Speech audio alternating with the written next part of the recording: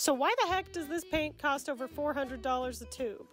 Well, because it's made of literal gems. Lapis lazuli has been used for over 4,000 years in jewelry, makeup, and as a paint pigment. But the process of actually sourcing really high quality lapis and then grinding it down and turning it into a pigment where the particulates are fine enough to be used as a paint is an extremely time-consuming process, which is one of the reasons why it boasts such a ridiculously high price tag. So what do you think? Is it worth it?